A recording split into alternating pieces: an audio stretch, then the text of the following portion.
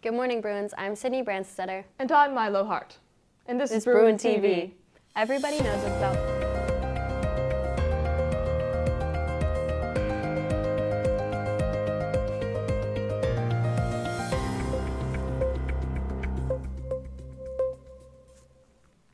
Everybody knows about larger national days, but many people don't know that there are national days almost every single day.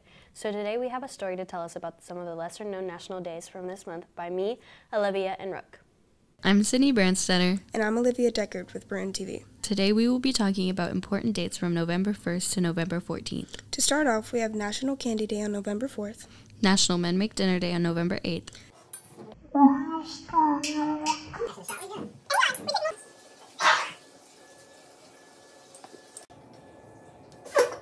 It's National Man Make Dinner Day, honey. Happy National Man Makes Dinner Day! Tune into next week's Bruin TV where we talk about more crazy and fun events and dates. I'm Sydney Brandstetter. And I'm Olivia Deckard with Bruin TV. Have a great day, Bruins! On that note of upcoming holidays, we have a special about both Veterans Day and the recent opening of a local VA clinic. Let's hand it over to me, Addison, and Garima to explain. Good morning, Bruins. I'm Garima. I'm Milo. And I'm Addison with Bruin TV. Dedication to our nation's preservation, and for their oath to the Constitution, on which the foundation of our government rests, and their honor and service to their fellow Americans. As we all know, Veterans Day is coming up on November 11th. In town, we have our own VA clinic. This is a place where veterans go and hang out with each other and also get checkups. Clearly, we have lots of local veterans at the school. Even you students know or even related to someone who served.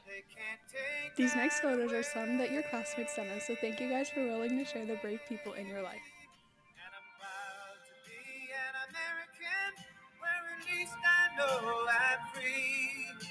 I won't forget the men who died, who gave that right to me, and I gladly stand up next to you and defend her still today. 'Cause there ain't no doubt I love this land. God bless the USA.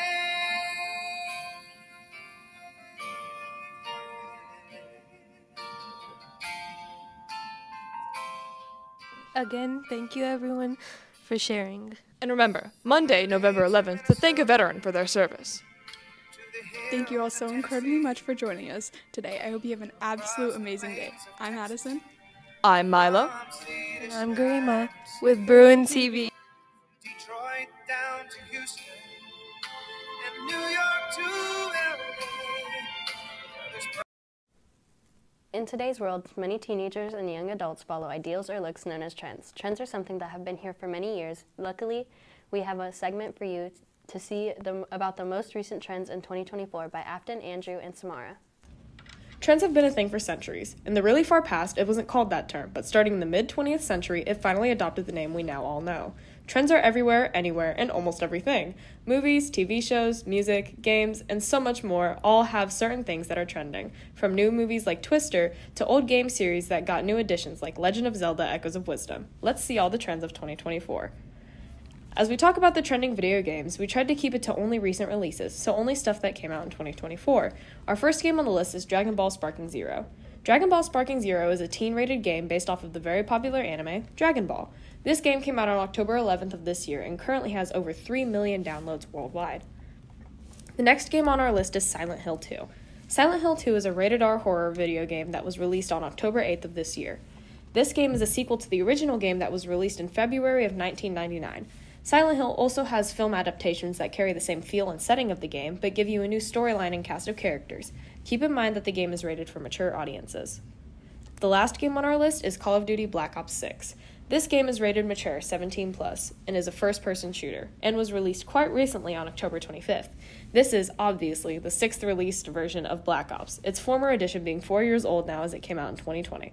Our next category is movies, where we'll talk about the top 3 movies of 2024. The number 1 movie as of writing this script is Inside Out 2. Inside Out 2 came out on June 14th of this year. The movie is a sequel to the first Inside Out movie, which came out in 2015. The movie is perfect for everyone of all ages, despite it targeting a younger audience. Our next movie is Deadpool and Wolverine. This movie came out on July 26th of this year. This movie is the third installation of the Deadpool movies. The last movie came out in 2018. Keep in mind that all of the Deadpool movies are rated R and require parental approval before watching. The last movie for this category is Kung Fu Panda 4. Kung Fu Panda 4 came out on March 8th and is obviously the fourth installation of the Kung Fu Panda movies. The movie has a runtime of 1 hour and 34 minutes and is rated PG. It is currently the third most profiting movie. We move on to music, our last category, where our first topic is Tyler the Creator's latest album, Chromacopia. Chromacopia dropped on October 28th. It features multiple artists like Glorilla, Doechii, and Lil Wayne. The album has a 53-minute runtime and is the perfect thing to listen to on your way to school. Next, we have the Brat album, released by Charli XCX. The album came out on June 7th of 2024, with features such as Billie Eilish, Ariana Grande, and more. This album has a runtime of 41 minutes and 23 seconds, and was at its peak during the summer, which sparked the trend of Brat Summer. Lastly, we have Sabrina Carpenter's album, Short and Sweet. This album was released on August 23rd of this year, and she is currently on tour performing songs from this album. 2 songs off of this album are on the list of top 10 songs of 2024, those songs being Espresso and Please, Please, Please. Trends are all around us, not just online, but throughout the day-to-day life that we experience. These were just a few of the many things that are trending today. I'm Afton Rutledge, back to you. We have all seen the decorations and flags around the school. So what's it all about? Well, it's the Stuco State Conference, and this year it's being held in our school. Here are Ulysses and Haley to tell us more on that.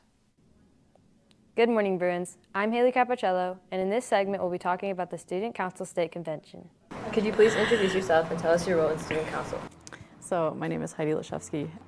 My role in Student Council is I'm an advisor along with Ms. Daniels, Ms. Turner, and Ms. Hubler, and we basically do all of the things Student Council in the school. So Student Council basically, they put on prom, we do Mad Week, we do Homecoming, Welcome Week, and this year we've taken on the state convention. And what is OASC?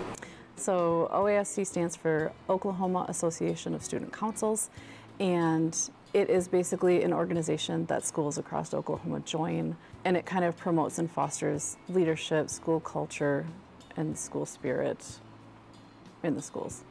Why are we specifically hosting the Student Council State Convention? We are hosting it because we really wanted to showcase how great Bartlesville and Bartlesville High School was. It was something where I attended one 4 years ago, and it was so fun, and I thought we need to bring this to Bartlesville.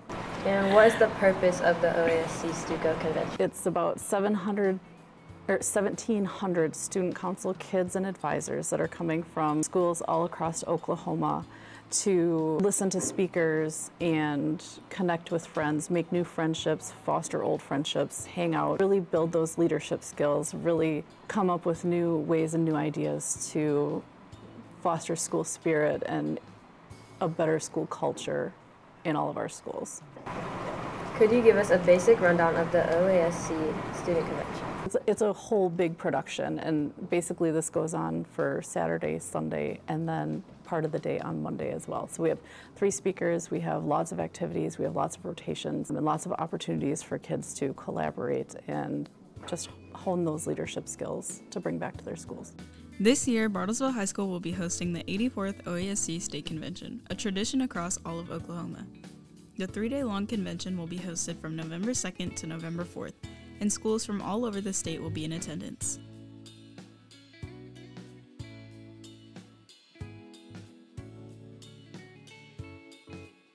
Student Council has been hard at work decorating these halls for the upcoming event. The halls are looking great so far.